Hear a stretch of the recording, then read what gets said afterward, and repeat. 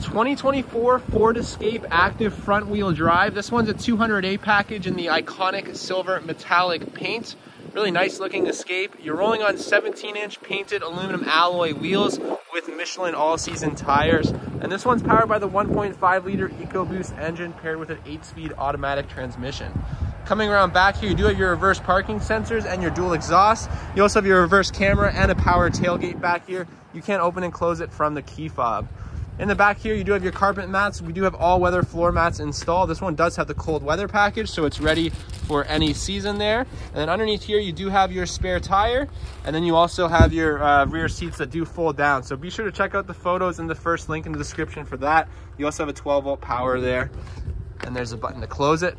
Coming around to the interior, you have really nice ebony cloth interior, really comfortable seats front and back. And the rear passengers do enjoy a couple USB-C ports, their own climate vents, and some cup holders that fold down from the center seat. I should also mention these seats do have a bar, so you are able to move them forward if you want more cargo space or back for more legroom. And then you do have a couple different seat back positions as well.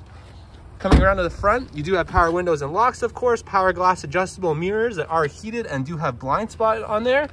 Then you also have automatic headlights and really comfortable bucket seats up front. The driver's seat is powered with lumbar, and of course, they're both heated.